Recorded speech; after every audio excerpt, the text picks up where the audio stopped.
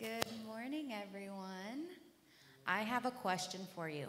What do you think your first word was when you were a baby? Do you know? What do you think, Paige? What was it? Dad, actually. Dad? Yeah. What about you, Max? What do you think your first word was? Uh-oh, that's a good one. Yeah. Ifta? Instead of sister. Oh, instead of sister, it was Ifta. Cute. Anybody else? Mama, Dada. You probably also learned the word no pretty early on too, right? Yeah, I know I did. Did you know that the word no often is the first word that many kids learn? So one of the reasons that we learn the word no so quickly is because we hear it a lot as we're first learning. Renee, no running off. Renee, don't stand on the table. Renee, don't eat dirt. No, no, no.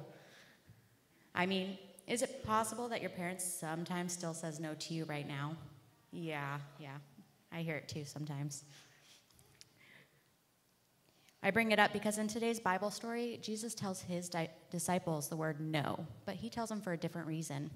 He tells his disciples no to being angry, that they can't and won't forgive a person. He tells them no to wanting something so badly that they stop being thankful for things that they already have. And he tells them no to leaving friendships so that way they could be friends with other people. Now, do you think your parents tell you no to be mean or unreasonable? No. It's for a good reason.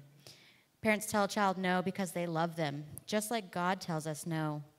Too, God wants what's best for us, even if we don't understand it yet. So let's go ahead and do a repeat after me prayer, and then we're going to go to Kids Church and talk a little bit more.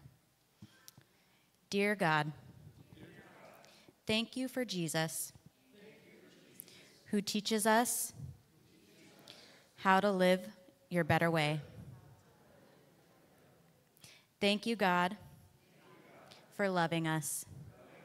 We love you too. Amen.